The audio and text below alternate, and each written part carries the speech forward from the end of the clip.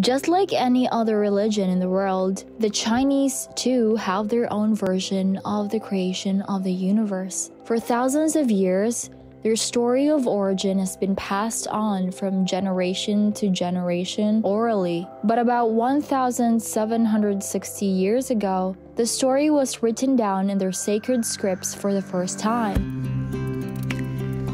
According to the story, everything that exists in the world has come from Pangu, who is said to be the creator of everything. Many years ago, when the universe was still new, the entire universe was contained in an egg-shaped cloud. The egg was filled with chaos, a mixture of yin and yang, but there was something else inside the egg as well.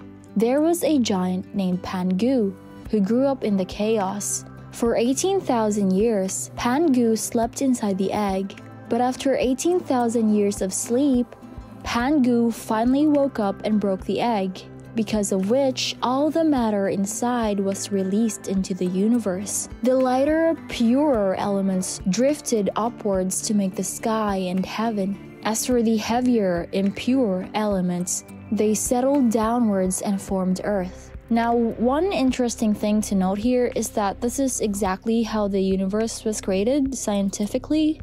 All the planets, including our beautiful Earth, are made up of heavier elements like iron, nickel, platinum, uranium, and so on. The lighter elements, mostly gas, make up our sky and atmosphere. Even the stars that we see shining in the sky at night are mostly made up of lighter elements. Anyways, after the formation of Earth and sky, Pangu stood in between Earth and sky. His head touched the sky and his feet planted on Earth. Pangu didn't want heaven and Earth to get mixed up again, as their collision can bring back chaos. So Pangu stood between the two and kept pushing them further away from each other. As both heaven and Earth began to grow at a rate of 10 feet per day, Pangu grew along with them. For another 18,000 years, Pangu stood like a pillar between heaven and Earth and managed to separate them by 30,000 miles.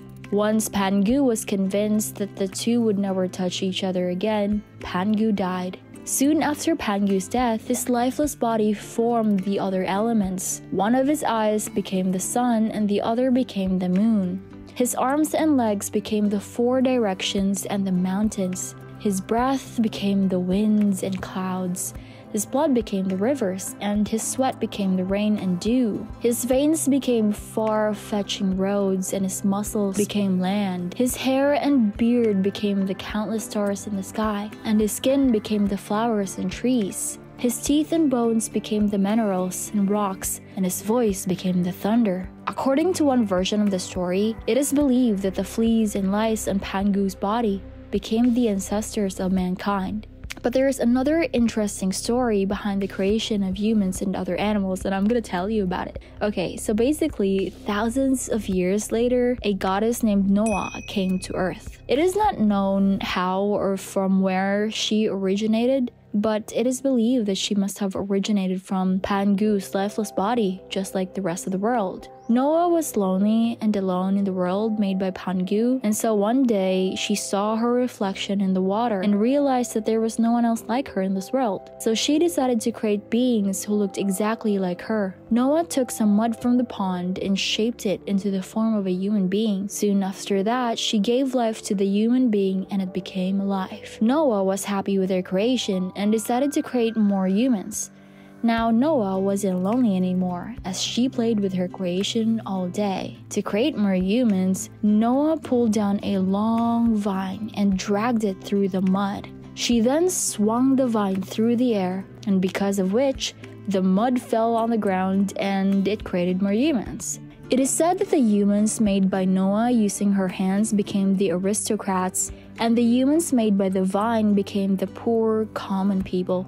But Noah soon realized that all human beings are dying and are reducing in number.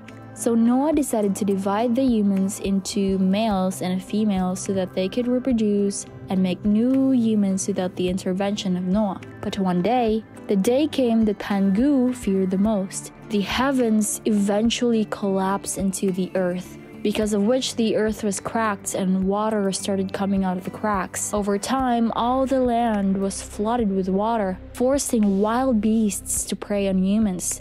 To make everything right, Noah took various stones of many colors from the river and then melted them in a fire. She then used the molten rock to patch the holes in the sky. To hold the sky in its place, Noah also used the forelegs of a giant turtle. But because of working tirelessly for days, Noah had lost all her strength and she eventually died. Her lifeless body then created all the other essential elements, just like Pangu. Since humans were able to reproduce and increase in number, they no longer had to rely on their creator Noah for creating more of them. And so this was how the world was created according to Chinese mythology. For more such videos on history and mythology, do subscribe to our channel.